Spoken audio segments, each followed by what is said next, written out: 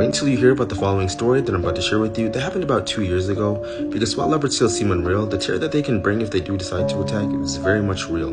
Because if you are a fan of wildlife, wild facts, and wild stories, don't forget to like, share, and subscribe, and check the link out in the bio for more. As three experienced fishermen decided to venture off of the coast of Cape Town, South Africa, the last thing that they would expect would be an unsuccessful trip that would almost cost their lives. Because out of the blue approaches a leopard seal. And remember how I said, you really don't know if it's time to pray or if it's time to play if one approaches you?